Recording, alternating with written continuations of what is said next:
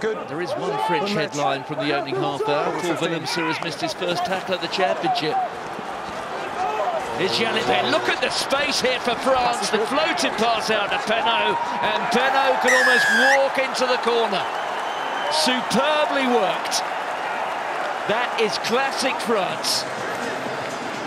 That is a thing of absolute beauty, straight over the top. You think Ficou's going to put it back inside to one of the big forwards coming off the line out. He doesn't. Look at this. There you go. It's actually the wraparound from who else? Antoine Dupont and Jalibert. You think he's going to go? No, he doesn't have to. He only had one option really then, was to put the ball, the big pass over. And that is a great score. Look at this. Teddy Thomas was running the tracking line inside. The decoy. England all at sea.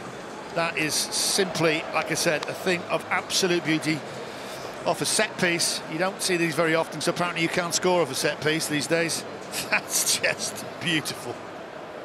Well, the classic move of this new France team from the first phase is that long throw straight over the top.